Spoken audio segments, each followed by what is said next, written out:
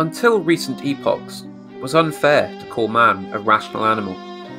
He could not be called rational because he constantly invented, by his whim and often spontaneously, religious, ethical behaviours, aesthetic norms, moralisms, and philosophical meditations, all of which relied on non-rational criteria.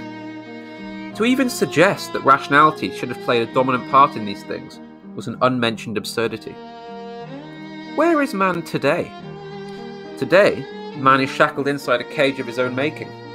There is no lock, and the chains exist only in his own head.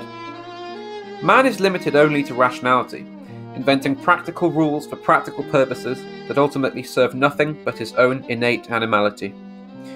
This rationality has consisted of prolonging life, avoiding pain, and satisfying appetites for both hunger and sexual lust. Individually, these things are not unambiguously good or bad, but together they explain the dull and declinatory nature of Western discourse for the past 300 years. Rationality stands out as a particularly dangerous thing to be enamoured of, because it first tricks the individual who worships it, then the others who worship him. Worship is really the correct term here, because, as many others have already observed, rationality, when placed at the top of any hierarchy, becomes a pantheon unto itself.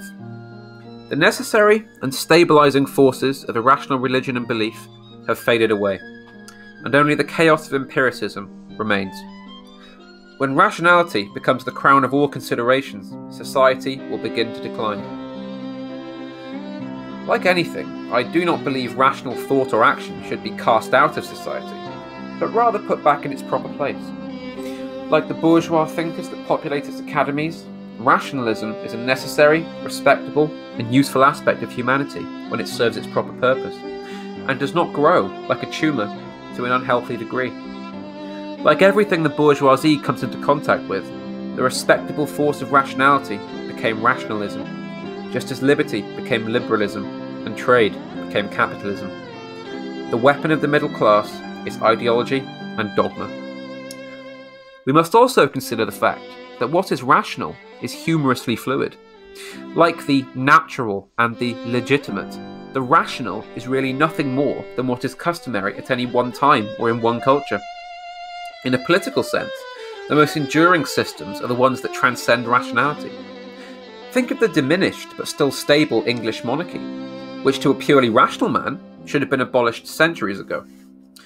Look at the American Constitution, which, although far too democratic for my tastes, has survived, because forces which would alter it on rational whims have been unable to do so.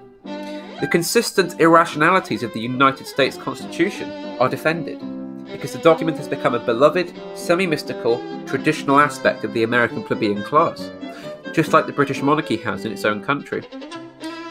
Simply put, man is a broadly irrational animal who has shackled himself in a rational cage.